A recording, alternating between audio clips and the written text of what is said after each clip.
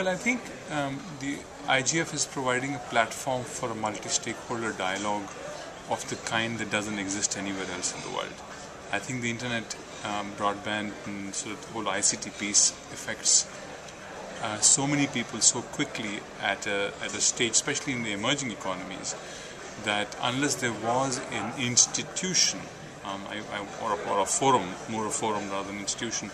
which could do this in a manner where governments and civil society and service providers and technologists could interact and engage and discuss the pros and cons and the future of IGF,